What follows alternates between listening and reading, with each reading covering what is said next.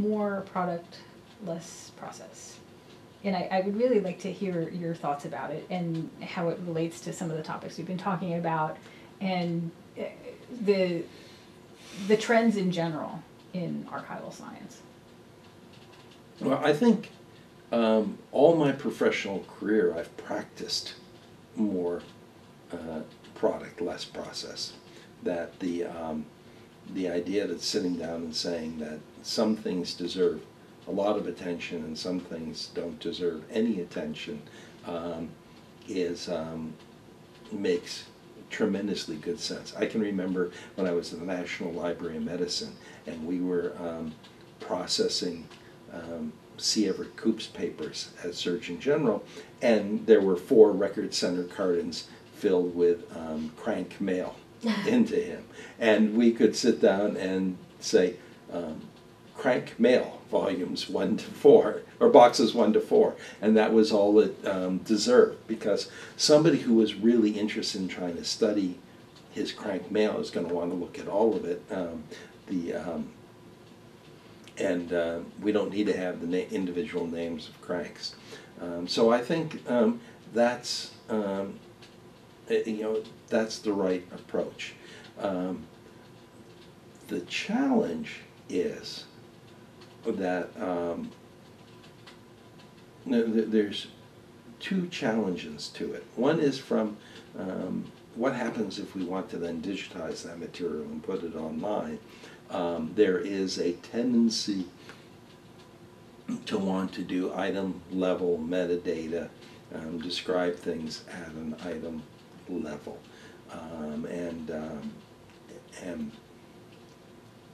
so that gets into the way of that.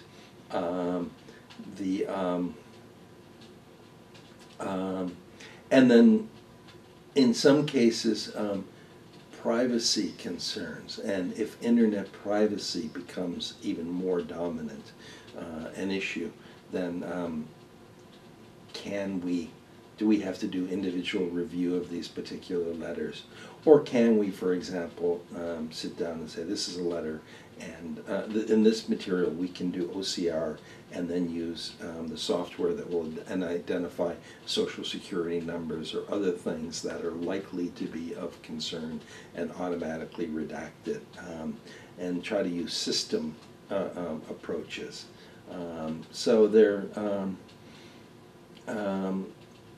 in paper format, the more product, less process is exactly on target. But we might have problems when we get to digital stuff.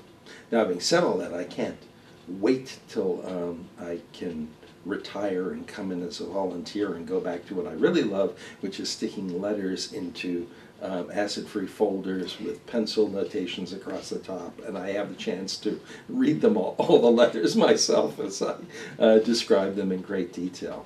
But as a researcher, you sit down and say, no matter how well organized the collection is, there's still times when you sit down and say, I really need to sit down and look at the entire collection, and so in order to make sense of it. So if I'm going to have to look at the entire collection, do I need to have that kind of individual level of detail that some archivists provide? And yes, you don't want to make people sit down and have to read every sheet of paper in a 120 box collection in order to make sense of it. But if you can sit down and do some kind of broad triage and put a little bit of weight on the researcher, that can work well. Now, having said that, I've just ordered some records, copies of records from the UK, where their wonderful access to archive system is dealing with item level descriptions in folders, and so it makes it very easy to see what I want. But on the other hand, if they had said that, even if I had a folder title, I could have said, let's scan everything or copy everything in the folder for me, and that would have been good enough. but in this case, having the, the folder designation was very helpful.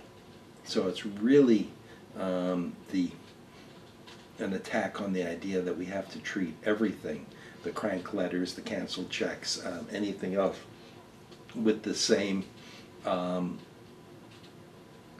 level of control that we assign to more valuable material.